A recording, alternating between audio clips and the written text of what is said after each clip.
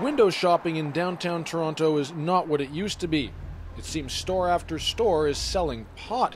Now there is a move to limit the concentration of stores in the downtown core. They're quite concerned that on Queen East there's already 6 cannabis stores within 2.5 blocks. They're not happy with that.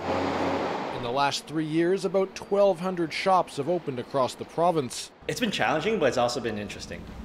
Benjamin Tran owns 4 stores, including one in the heart of Toronto's Chinatown district. He is surrounded by competitors. There's days that I kind of ask myself, why are there so many stores in the area, right? For Tran to survive and thrive has meant being nimble. His downtown location caters more to tourists and students who prefer pre-rolled joints. This is actually This Toronto-based cannabis consultant tells her clients selling marijuana requires figuring out who your clients are, then working hard to keep them.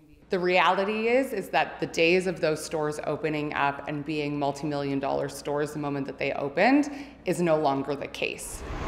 Ontario's growing pains are playing out to some degree across the country as provinces, regulators, and industry figure out exactly what works best.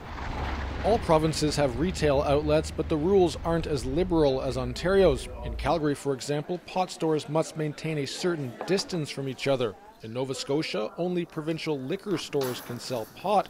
Industry watchers are urging patience. I honestly believe that if you just sit on it for a year, free market forces are going to solve this problem on their own. Not all of these stores can survive.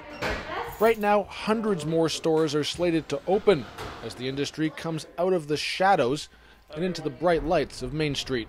Jamie Strachan, CBC News, Toronto.